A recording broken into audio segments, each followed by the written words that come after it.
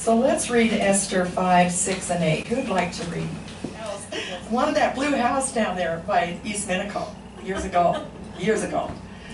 And I just said, Lord, if it would please you, and I hope it does, I would just love to have that house. I prayed that prayer every day for about 6 years. Oh, wow. Because I drove by it on my way to school. We didn't live here at the time. And if it pleases you, Lord, well, guess what? It didn't please him. I did not get that house. I was devastated. And then this house opened up. And well, okay. You know, I really wanted that blue house, Lord. But, okay. So, we're looking at this house, and I fell in love with it. Had everything, this back room, I mean, I could just see and picture ministry happening here. And I was so excited. He called Warren one day and he said, Warren, you know, I know you guys really like that house, but there's another house that's for sale. Or it's not for sale, it's coming up for sale. And I really think, you know, you ought to take a look at that one before you make this final decision. And so Warren he asked him, well, where is this house? And he says, it's that blue house down at the end of H Street. That's my God. Yeah.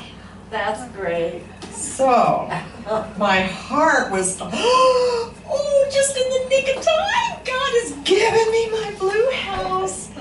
And so we went in. I'd never been inside of it. The ceilings were lowered, and there were just teeny tiny little rooms. There wasn't even a place to put my piano.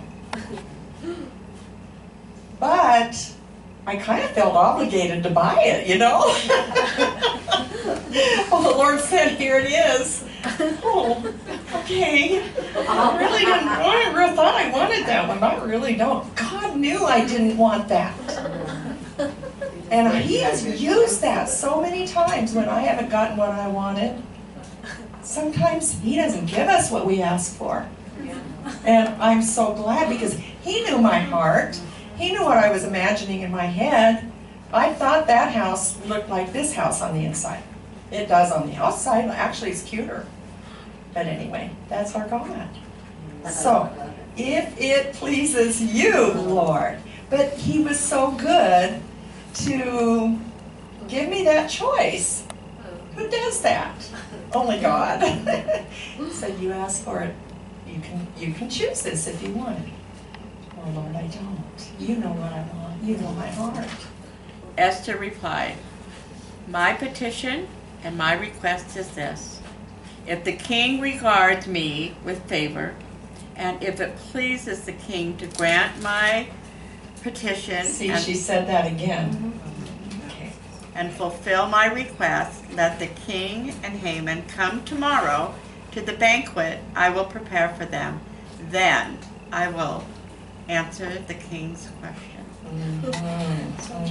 Plans. Yes, there are her plans in action. She is being extremely methodical here in her presentation, and I think she could be actually using a stall tactic too. You ever been so afraid that, oh, you know, I'll do it tomorrow. I'll do it tomorrow. I kind of wonder if that isn't what's going on with Esther. Or she's buttering them. Say that again. Or she's buttering them up. Come for another piece. Yeah, kind of luring in, dangling the carrot. That could be too. I don't know. I don't know. Yeah, it could be a little bit of both. Yeah. So he repeated his offer, I'll give you up to half the kingdom. With his proverbial expression again. He seemed to like to say that. So she put it off again for another day. And we don't know why. All right, Esther 5, 9 through 13. Let's read that. But when Haman saw Mordecai in the king's gate, and that he did not stand or tremble before him, he was filled with indignation against Mordecai. Nevertheless, Haman restrained himself and went home. Moreover, Haman said, "Besides, Queen Esther invited no one but me to come in with the king to the banquet that she prepared. And tomorrow I am again invited by her along with the king. Yet all this avails me nothing, so long as I see Mordecai the Jew sitting at the king's gate." Oh, miserable man. Here he's been invited to this great banquet with the king and queen, and instead of rejoicing over that and being happy over that, what does he do? Sees Mordecai, and it ruins his whole day. One little pipsqueak of a man upsets his whole day. He's even been invited back. And he is, livid is the word. Do we do that? We have so many blessings. And we forget all that's good. And what do? We focus on that one thing that's got us hurt, right? And it will steal our joy. The enemy longs to kill, steal, and destroy. We say that again? It sets us up for failure. Yes, it does.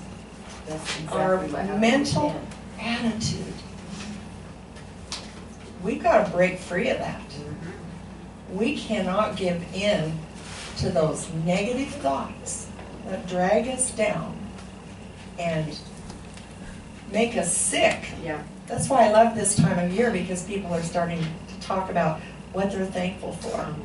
We need to be thankful in June and July and August, just like we're thankful in November. And so that's what he lets happen, and it's his deep insecurities. Sometimes maybe we have insecurities, and someone says something to us that's just a little bit, and it's our problem more than it is the other person's problem. We say things like, "You made me feel," "You made me," "You make me feel stupid," "You make me feel worthless," "You make me," what are we doing?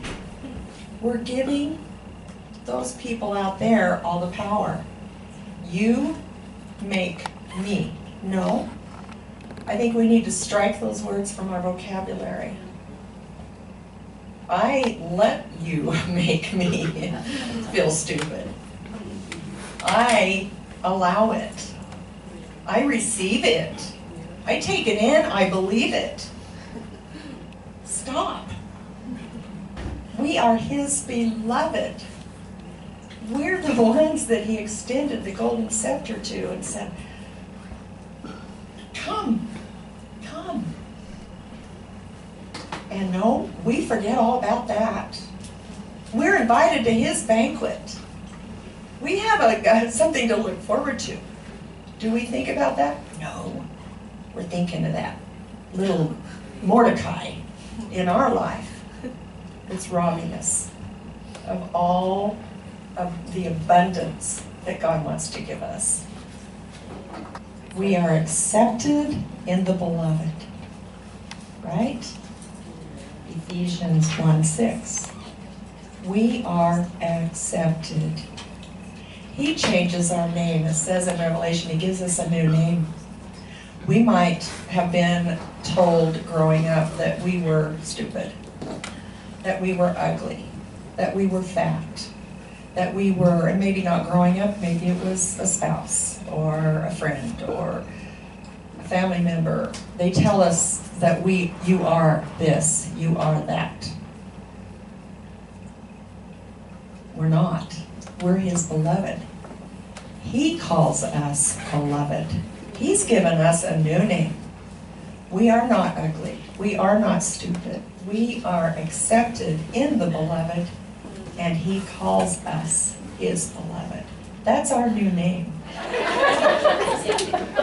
I like to say, I am beloved. by the King of Kings. He's called me by a new name, beloved. Take the phone, there's my lips, here I am. Take me past the outer courts to the holy place, past the brazen altar. Lord, I want to see your face. Place me by the crowds of people and the voices sing your praise. I hunger and thirst for your righteousness, but it's only on one place. Take me into the holy of holies. Take me in by the blood of the Lamb. Take me into the holy of holies. Take the bowl, kiss my lips, here I am. Take the bowl, kiss my